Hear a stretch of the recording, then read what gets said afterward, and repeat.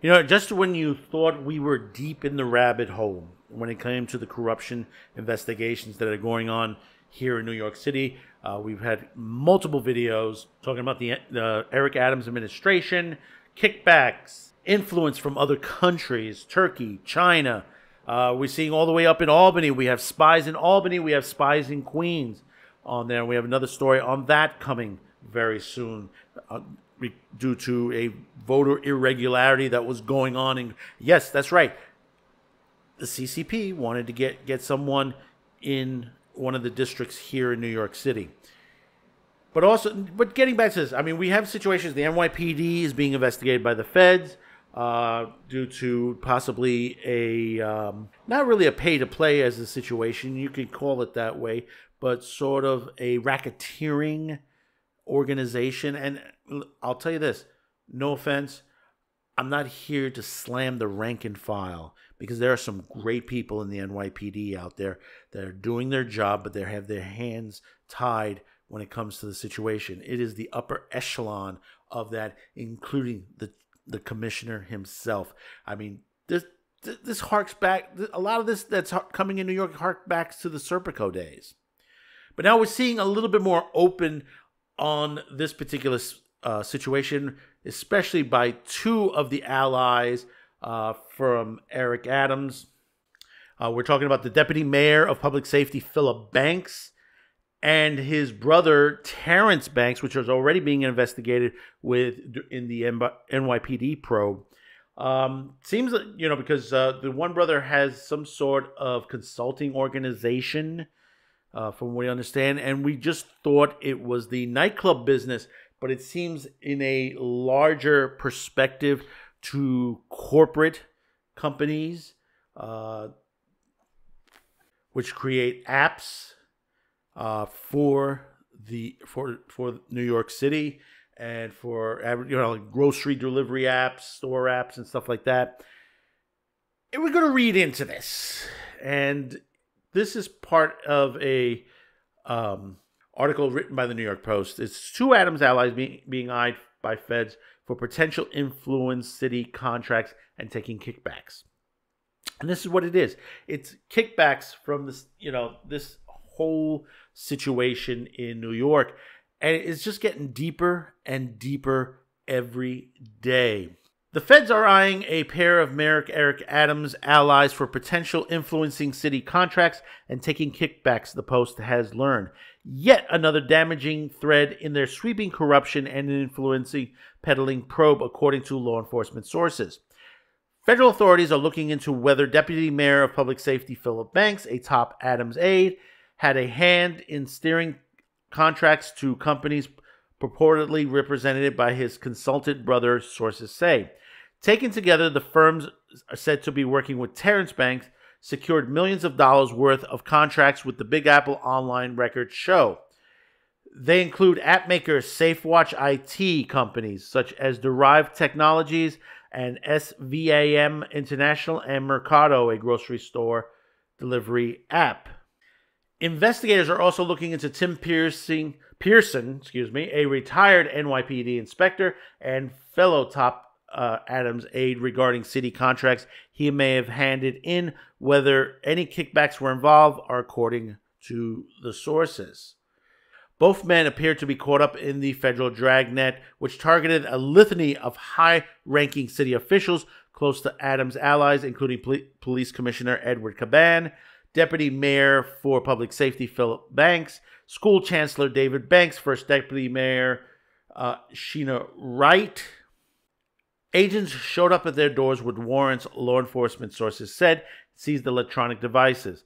Federal authorities also subpoenaed Pearson's and Banks' phones, among several others, law enforcement sources said. Just a few months ago, Chief Business Diversity Officer Michael Garner boasted during an internal meeting that Pearson, who is in charge of doling out the lucrative city contracts for migrant security, gave out 20 such deals in 1 week alone. The mayor wants to make sure the money isn't going to the same old contractors, so they put Tim Pearson in charge of making sure of that for giving out security contracts of security guards, Garner recalled, according to a source with knowledge of the situation. The comments came in just days after Pearson was named in an April lawsuit that accused him of always searching for his piece of the migrant contracts and announced it by allegedly saying, "Where are my crumbs?" Pearson, who is involved in 3 other lawsuits, including a sexual harassment case, allegedly tried to wield his influence in an obscure, newly created office that oversees city agencies to make a buck, according to the lawsuit. Yeah, this is why we don't a big government size.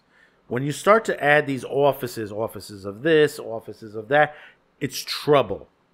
That's right. It's just total trouble for government overall, say the United States, or basically each individual county, city, state, depending on what is being put out there. Do you know how these contracts works? The Adams Ally alleged asked some union employees in October 2022. People are doing very well on these contracts. I have to get mine. Where are my crumbs? Pearson, Philip Banks, and Tara Banks did not respond to requests for comments.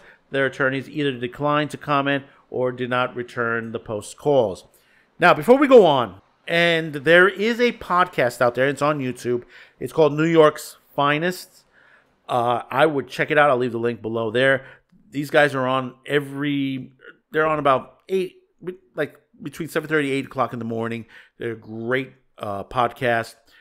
These 2 gentlemen are ex-NYPD cops that were pretty much pushed out. They were forced retired.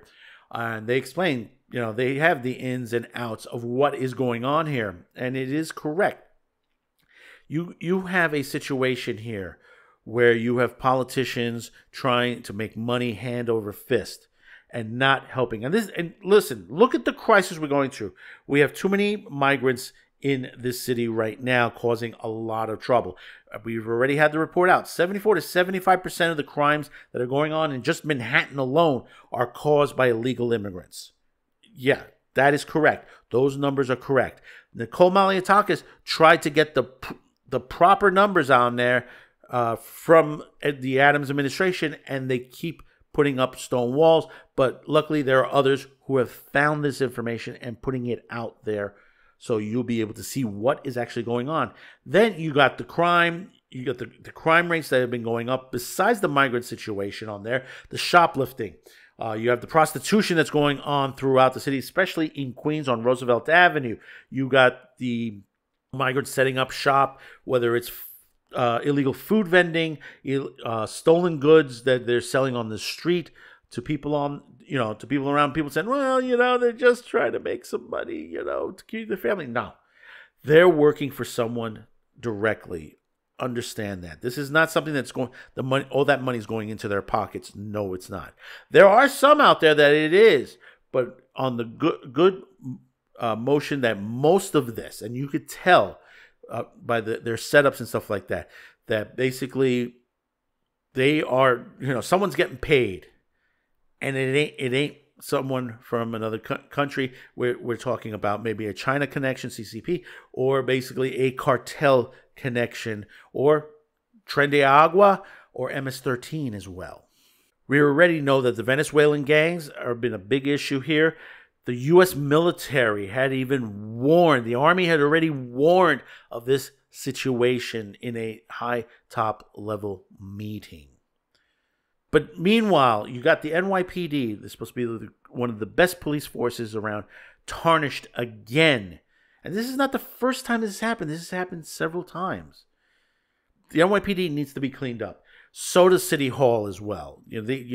People like saying, well, it's, you're saying it's because of his color of the skin. I said, no, excuse me.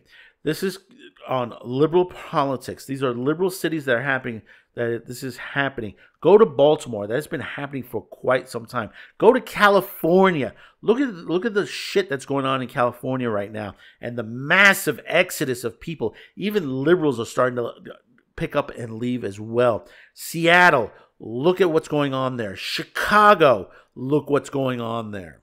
We've had this numerous occasions. It's time the voters step up and start voting these people out. And I'm saying this straight out. Eric Adams needs to step down. He says, well, innocent until proven guilty. I've always said that. But with this much that's happening, understand, nobody's been arrested yet. But when it comes down to this, and this is massive, people understand this. And I expect this is going to end up at even Letitia James is probably going to be investigated, and civil court judge. And we know District Attorney Bragg probably is next on the list, because what is going on in New York City, I'm going to say it straight out, it's a crime shame. It is a total what's going on there. I would say innocent until proven guilty. We haven't gotten an arrest yet, but the way people are talking now, the way those who are inside on this situation, there's going to be a lot of people going under. They basically, and the thing about it is, the ones that are highest up, they're going to try to throw some people underneath them, under the truck, like what happened in the previous 2 administrations. Understand that, and this has happened before. Like I said, this harks back for me the Serpico days. I grew up during that period, and all the issues that were happening in New York City at the time, and the high crime rates that were going on while that corruption was going on. Understand that. Cops need to do their job. They need to be unhandcuffed from the position to allow them to do the job they are in the city. And the first thing they have to do is, a lot of these liberal regulations and laws need to be erased. Starting with the right to shelter and the sanctuary law. Both need to go. They've twisted the right to shelter laws so bad, because that law was made only for homeless people in New York. That's what it was made for. People have twisted and turned, like they're trying to twist and turn the 14th Amendment. This is what they do. They interpret it one way, but it's not what it's meant for. And who's it hurting the most? The homeless people that are on the street right now. You got situations where people are making money by, listen, they're going to nightclubs. And, and I'm familiar with some of these nightclubs in situation. Con Sofrito, which happened to be a really good place. It was a good place to eat and drink.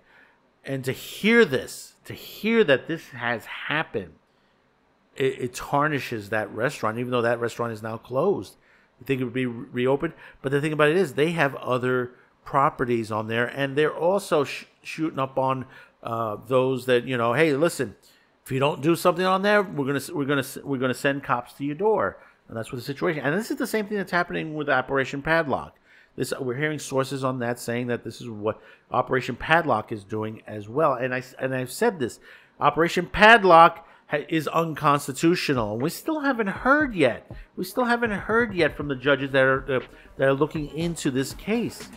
We still haven't heard a decision as of yet. So let me know in the comments below. Be sure to check out all of our other videos. Like I said, check out New York's Finest podcast.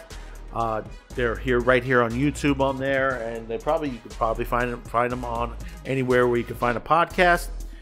They're up on early in the morning. Do check them out. Don't forget to share this video. Be sure to get it out, especially if you're a New Yorker, and even if you're not in New York, be sure to get this out. More and more people should be hearing about this, and hopefully, hey, listen, there's that little button down there that says subscribe. I need you to hit that, no matter where you're seeing this on, whatever social media platform that you're on right now, where you're watching it, whether you're on the Green Machine, whether you're on the Odyssey, whether you're on YouTube. We are working on BitChute. We do have some technical issues on BitChute, and we'll get that resolved hopefully within the next couple of weeks. So do stay tuned if you're a BitChute watcher and you switched over here to YouTube. We'll be back on there very soon.